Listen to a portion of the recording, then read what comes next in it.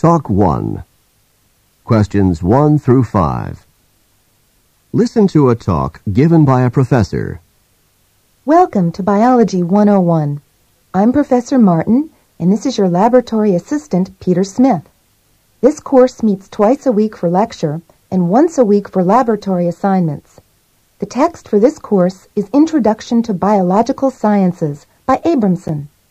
You should get the text and read the first chapter before the next class. You will also need to get the laboratory manual that accompanies the text. I've passed out a copy of the course syllabus. This syllabus lists the reading assignments and exam dates. Note that we will cover one chapter a week for each of the next 15 weeks in the semester, and there will be 3 exams throughout the course. Grades in this course are based on your exam grades and your grades on the laboratory assignments. Are there any questions? Number 1. When does this talk probably take place?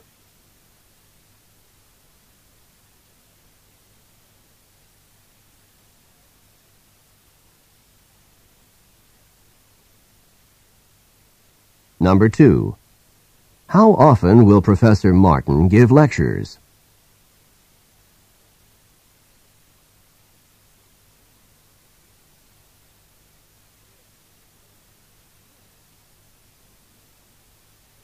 Number 3. What is the assignment for the next class?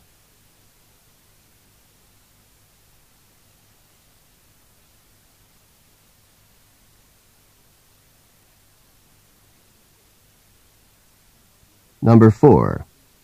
What information is given in the syllabus?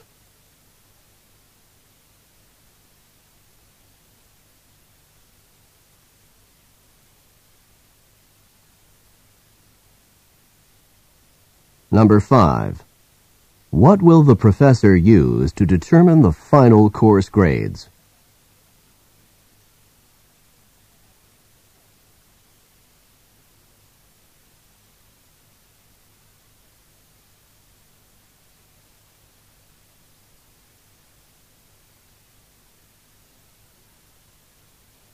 Talk 2.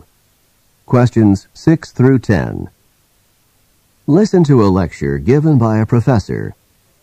In yesterday's class, we discussed the volcanoes located in the area known as the Ring of Fire, an area which basically encircles the Pacific and includes the United States' Mount St. Helens, as well as Japan's Mount Fuji and Argentina's Aconcagua, the highest mountain in the Western Hemisphere.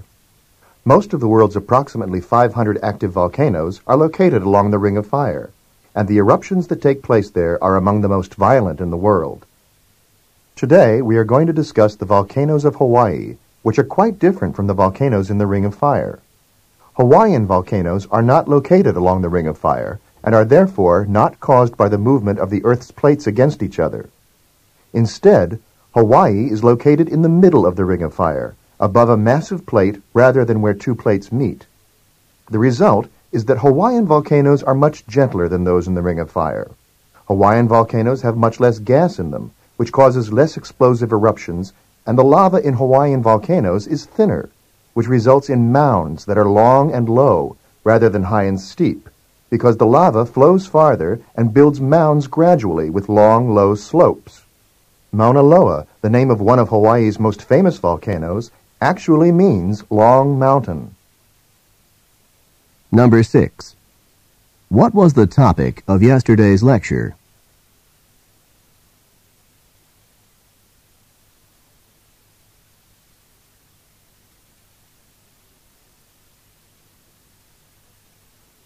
Number 7. What is the topic of today's lecture?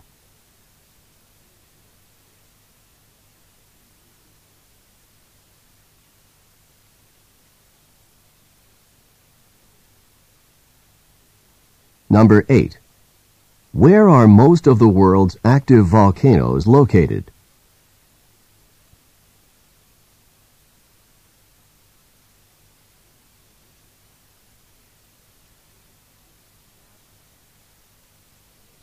Number 9.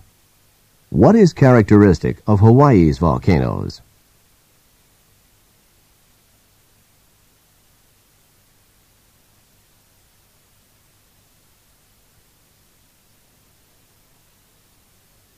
Number 10.